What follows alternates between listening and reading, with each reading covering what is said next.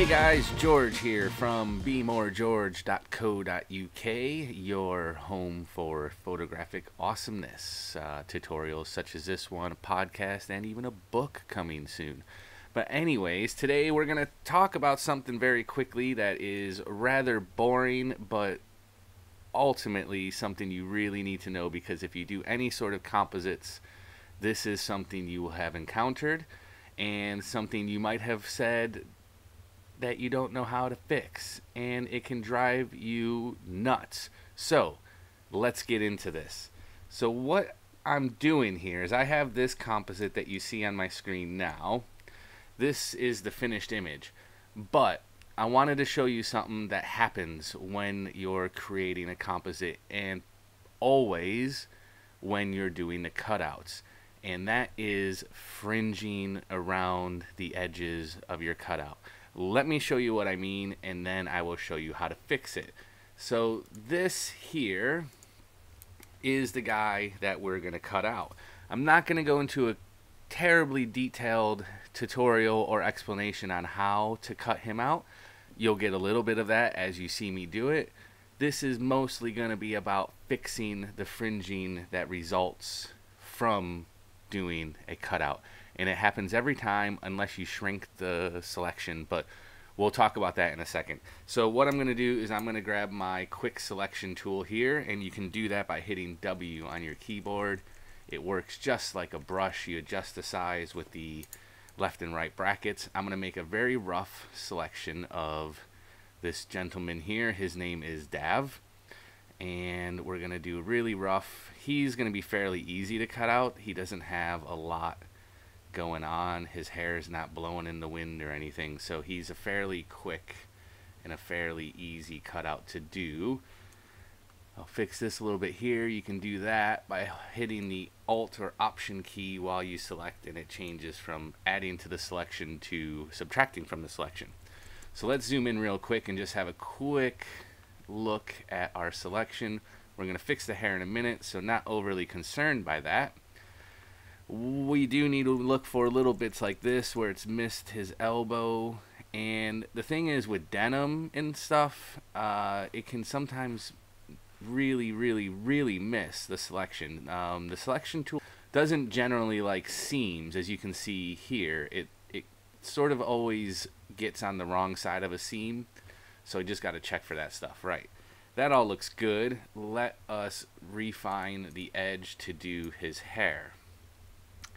Refine Edge tool is amazing. It works again just like a brush. You adjust the size with your left and right brackets, and we're going to paint making sure that our crosshair is always on the edge. And what this is going to do when we let go is blend that selection in. It's pretty amazing, if I'm honest. I don't do a lot with this now. I definitely always smooth my selection to about 25 pixels. If you feather it, you're going to have more of this fringing that we're going to talk about in a second. If you shift the edge, you can shift it up or minus. If you go up, it's going to select more of the white. If you select a minus number, it's going to move the selection inside. You will have less fringing if you do that, but I tend not to really do that. So we're going to put this out to a layer mask, hit OK. It is going to bring up our selection on its own mask. Now we're going to hit V because you won't be able to see this fringing here. I'm going to hit V on my keyboard and move him into our background image that I was using to create this composite.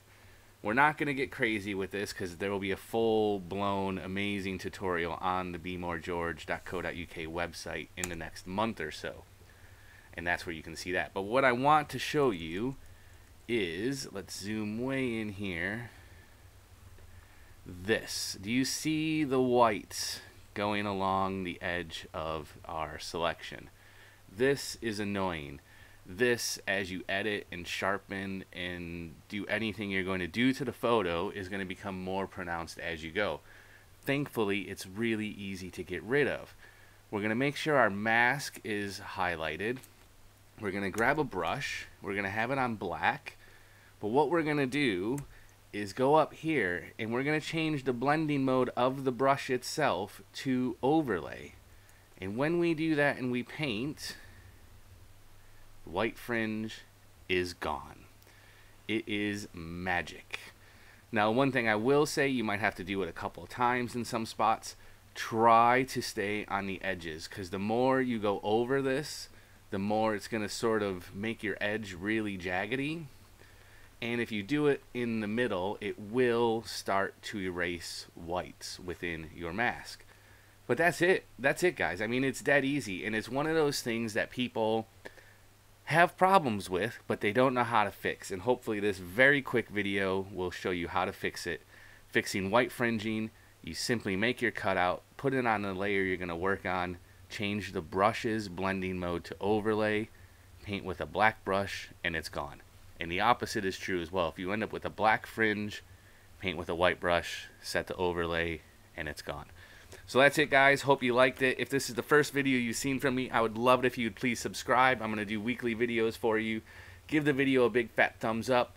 Be sure to head over to the website, bemoregeorge.co.uk. As of the recording right now, you can only sign up for early notifications for when the website officially launches, which will be very soon. There will be a podcast and a book and all that stuff that I mentioned before. But again, subscribe, give it a thumbs up, and I'll see you later.